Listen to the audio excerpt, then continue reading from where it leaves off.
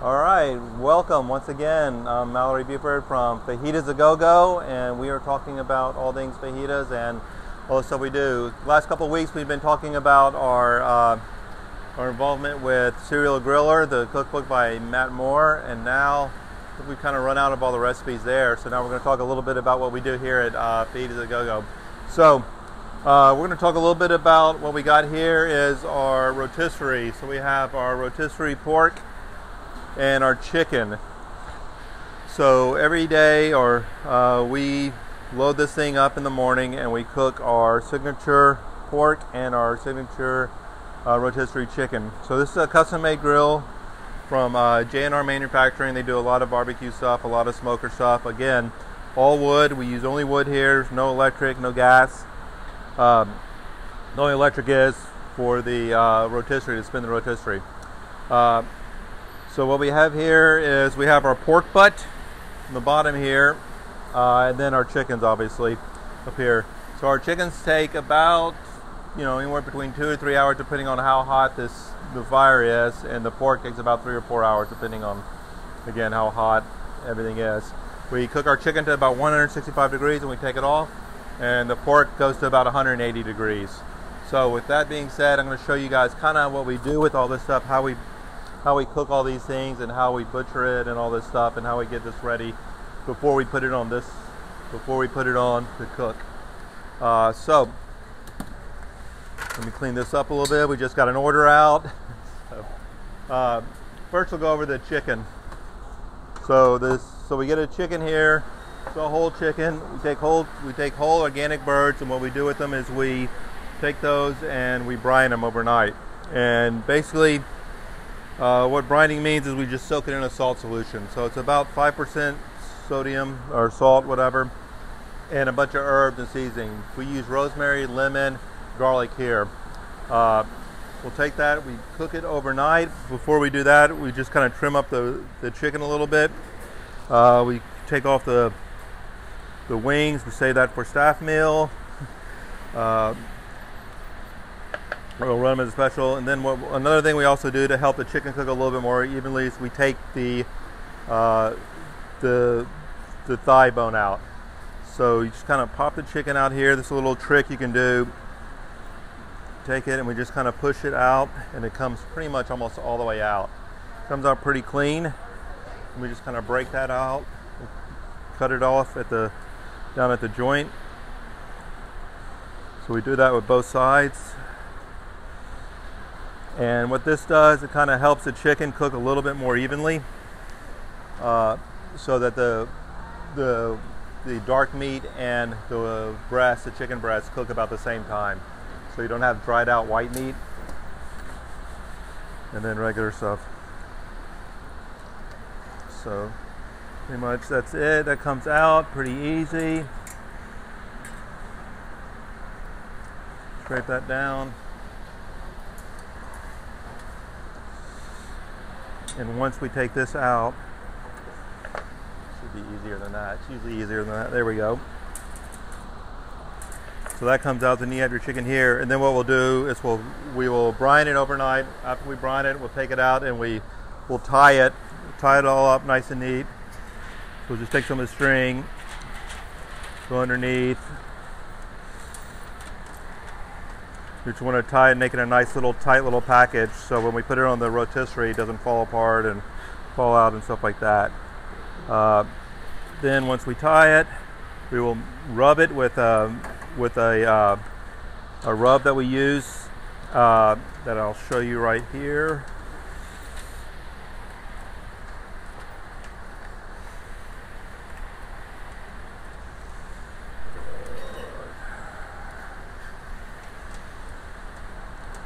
It doesn't really have to be anything special. You just kind of want to hold everything together then when we put it on. And then after we do that, we'll save all this stuff for stock or for staff meal or whatever, like I said. So once we get this, we'll put a rub on this. And so this rub is made with a bunch of fresh garlic, chili or paprika, olive oil, oregano, a little bit of salt, and we just kind of rub this really well and kind of let it marinate.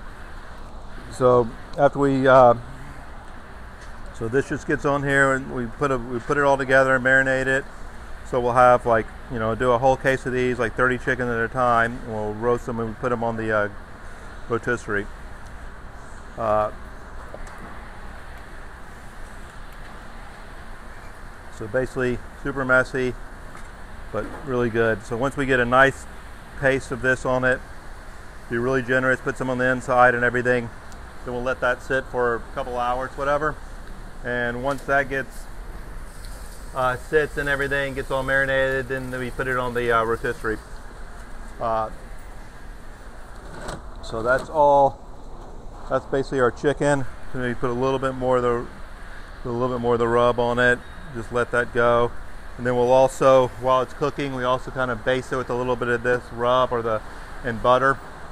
So we'll baste it a little bit more too, also while it's cooking over here. Every once in a while, we'll just kind of give it a little bit of love, brush it with some love and stuff on there, until it's nice golden brown. So these are all about going for about an hour, hour and a half each. So they need another hour or so or more before they're ready.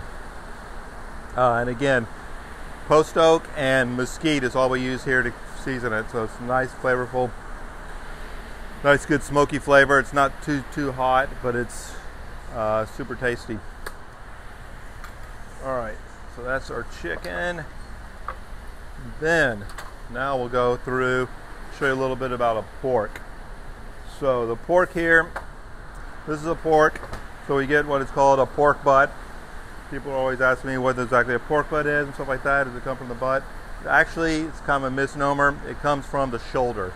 So this comes from the shoulder part of the pig, the picnic shoulder right up here where the ham is, so up a little above the ham, right around there.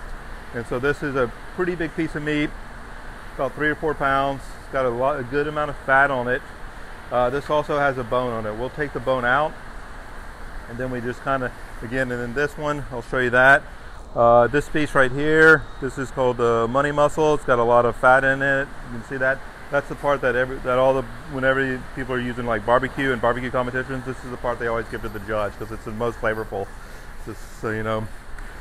So with this, there's just one little. This is just the scapula of the pork. So it's a little bone right here. We take this out. This is just the shoulder blade. So we'll take it out. There's a little piece of bone that sticks out. Again, it doesn't have to be super neat with this because we are just going to kind of roll it all back up and put it on the rotisserie.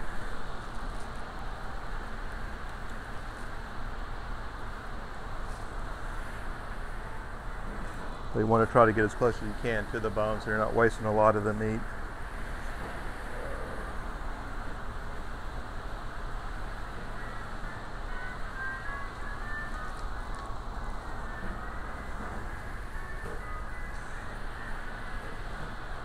And so most of the time when people are doing barbecue or barbecue competition, this is the piece of meat that you'll find.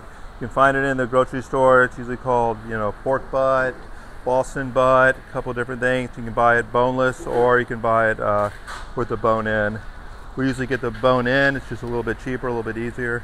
Also, when you cook it, if you cook it whole and you cook it with the bone, it's a little bit better. So once you get this bone out, all right, so you have this big piece of meat here. We kind of trim it up, look and make sure there's not a lot of fat on it. It's not too bad. This one looks pretty good. We're going to score it a little bit just to kind of help render the fat a little bit more while it's cooking. And then we're going to butterfly it a little bit so I can get a lot of the seasoning on it.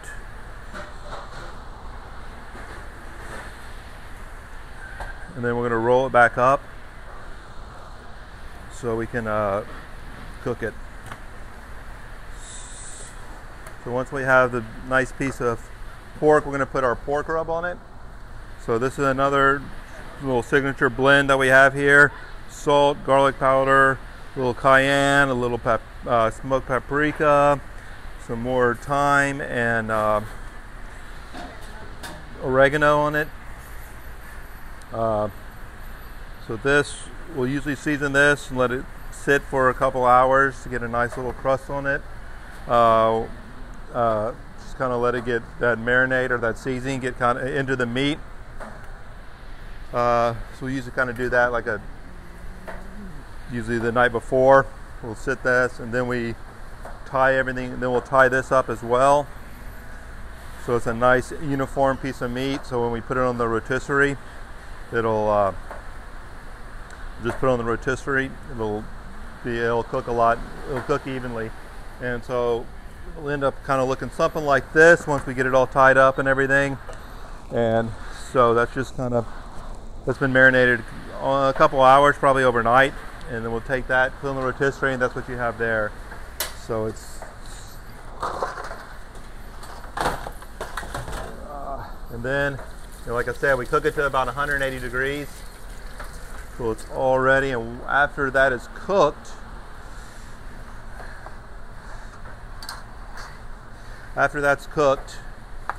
we take it, and it's just like barbecue, like we treat it kind of like barbecue and make like a little pulled pork. So that's what we have here. We pull it all, so this is the finished product. Super delicious. Cooked barbecue, and then we'll just reheat it once we get an order for our fajitas. We reheat it, we add a little bit of our green crack to it, make tacos. Super simple. Our rotisserie, we cook every day, we hold them, and then when we get an order, we put it back on the grill, warm it back up, and send that out with us. So we do fajitas with the rotisserie chicken. We also do whole chickens. And then we do the fajita with the pork. I guess we can make a couple of tacos with this and show you what this looks like and everything, and then it should be about what all we have. So, all right. So just to keep this up, we put it back on the grill. Put a little bit of the pork here, kind of heat it up this way. Get a little bit more smoke to it. So that's good.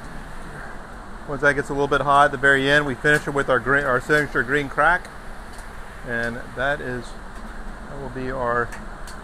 So you can see it's nice and smoky looking. It's got some of the outside. You got a little bit of the smoke, the charred, basically almost burnt ends out there. Nice moist pork. So we and then we finish it. We also serve it with a little bit of slaw, cordito, which is like a Salvadorian slaw.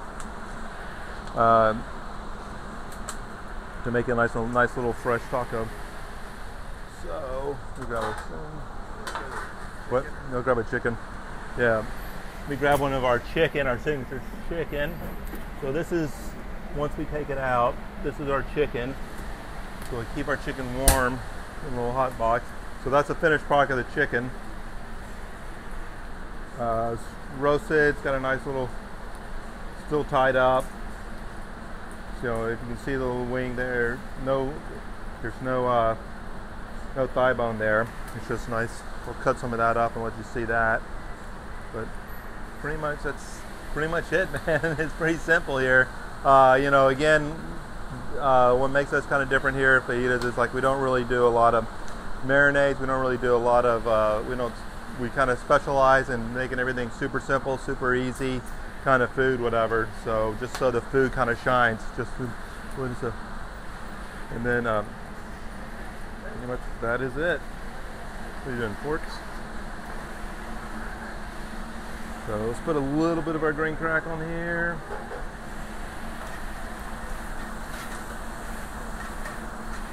Give it a little bit of seasoning, a little bit of spice to it.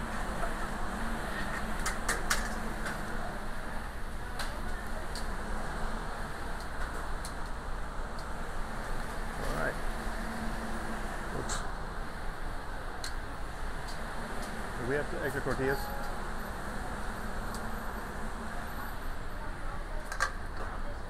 So here's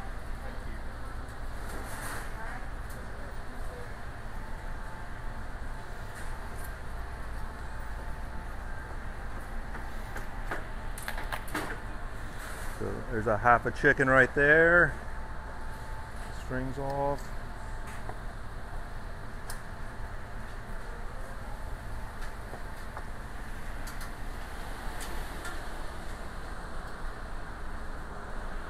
Thank you.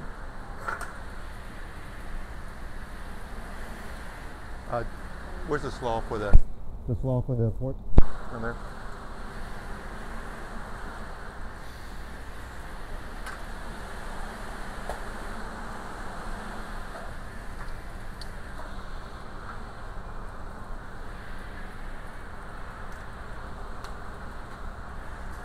All right, so this is our slaw that we use for the pork, the Cordura Salvadorian slaw.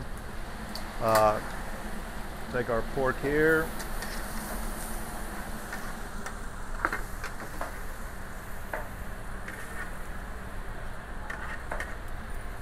And I like it just like that without any, like, I mean, maybe just a little pico on it, but I usually don't put any cheese or anything like that on it, make it just super simple. Then a little bit of pico on it. That's usually how I eat it. Serve it with some, we'll serve it with some cheese and some maybe some jalapenos or something like that with it, but it's very simple. Nice, clean, easy taco. Just let the smoke and the pork shine through. That's pretty much it. That's all we have for our cooking show today. Whatever. Again, just so you know, we do more things than fajitas and just beef and chicken. So we do rotisserie chicken, rotisserie pork. We did our shrimp a couple weeks ago, and then look us up under the new book by Matt Moore, Serial Grillers, and then come see us here at Fajitas A Go Go. I'm Mallory Buford, chef at Fajitas. Take care.